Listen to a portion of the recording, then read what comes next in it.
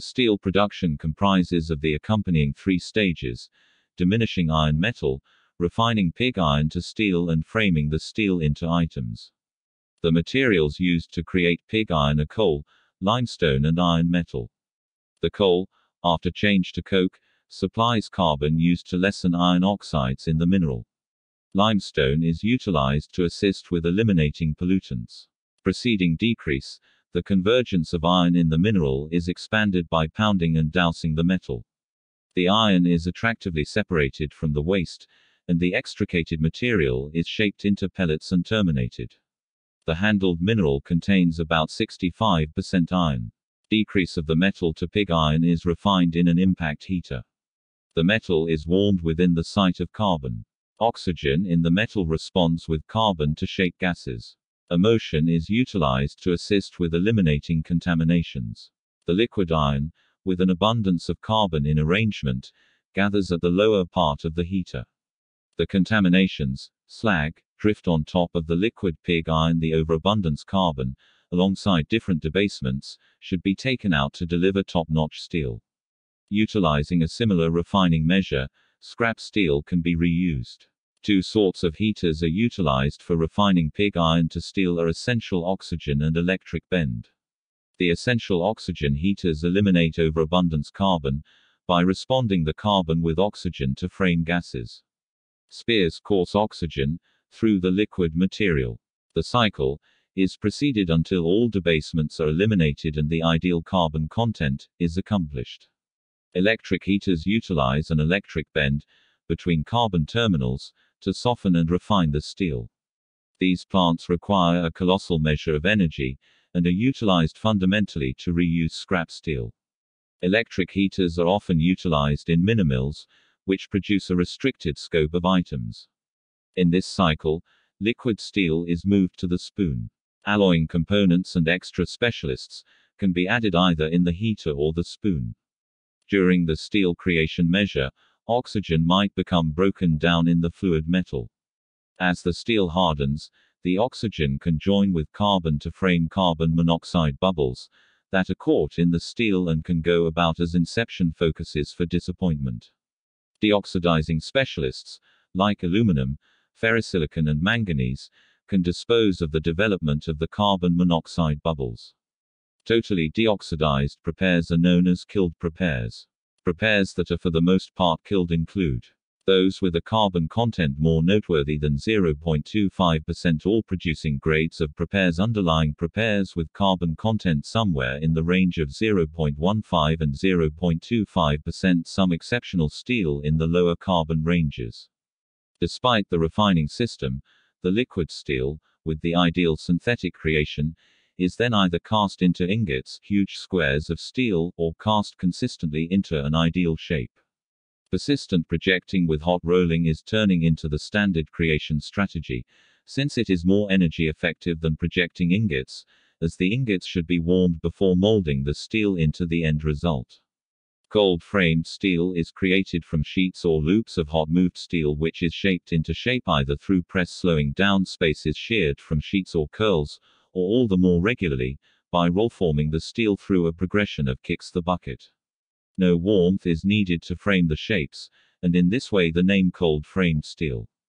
Cold-shaped steel individuals and different items are more slender, lighter, and simpler to deliver, and normally cost not exactly their hot-moved partners. Construction is one of the most important steel-using industries, accounting for more than 50% of world steel demand. Buildings, from houses to car parks to schools and skyscrapers, rely on steel for their strength. Steel is also used on roofs and as cladding for exterior walls. The world's population is expected to increase by 2 billion persons in the next 30 years, from 7.7 billion currently to 9.7 billion in 2050, according to a new United Nations report launched in 2019. This will be accompanied by rapid urbanization. As the need for buildings and infrastructure continues to grow worldwide, reducing consumption of natural resources and associated emissions is crucial for future sustainability.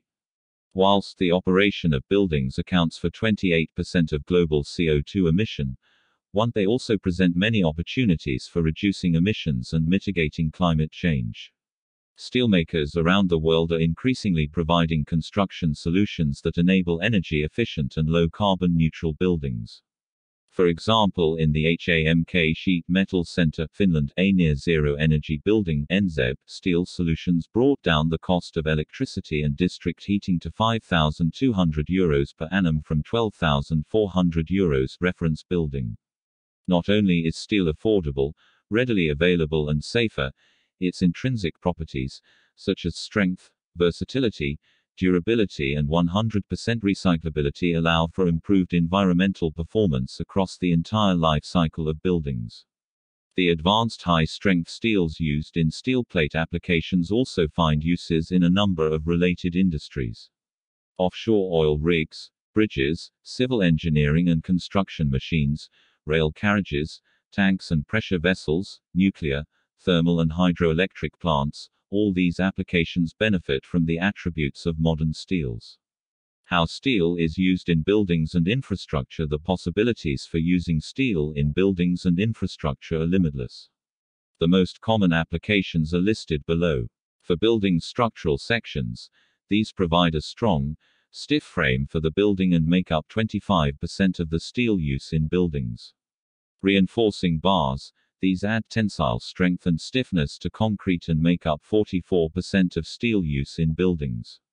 Steel is used because it binds well to concrete, has a similar thermal expansion coefficient and is strong and relatively cost-effective. Reinforced concrete is also used to provide deep foundations and basements and is currently the world's primary building material. Sheet products, 31% is in sheet products such as roofing, purlins, internal walls, ceilings, cladding, and insulating panels for exterior walls. Non-structural steel. Steel is also found in many non-structural applications in buildings, such as heating and cooling equipment and interior ducting. Internal fixtures and fittings such as rails, shelving and stairs are also made of steel. For infrastructure transport networks, steel is required for bridges, tunnels, rail track and in constructing buildings such as fueling stations, train stations, ports and airports. About 60% of steel use in this application is as rebar and the rest is sections, plates and rail track. Utilities, fuel, water, power. Over 50% of the steel used for this application is in underground pipelines to distribute water to and from housing, and to distribute gas. The rest is mainly rebar for power stations and pumping houses. Types. Some common types of steel buildings are straight-walled, and arch, or Nissen or Quonset hut. Further, the structural type may be classed as clear span or multiple span. A clear span building does not have structural supports, e.g. columns, in the interior occupied space. Straight-walled and arch type refer to the outside shape of the building. More generally, these are both structural arch forms if they rely on a rigid frame structure. However, curved roof structures are typically associated with the arch term. Steel arch buildings may be cost-efficient for specific applications. They are commonly used in the agricultural industry. Straight-walled buildings provide more usable space when compared to arch buildings. They are also easier to blend into existing architecture. Straight-walled buildings are commonly used for commercial, industrial, and many other occupancy types. Clear span refers to the internal construction. Clear span steel buildings utilize large overhead support beams, thus reducing the need for internal supporting columns. Clear span steel buildings tend to be less cost-efficient than structures with interior columns. However, other practical considerations may influence the selection of framing style, such as an occupancy where interior structural obstructions are undesirable, e.g. aircraft hangars or sport arenas. 5. Long bay buildings are designed for use in bay spans of over 35. They use prefabricated metal frames combined with conventional joists to provide larger openings and clearances in buildings.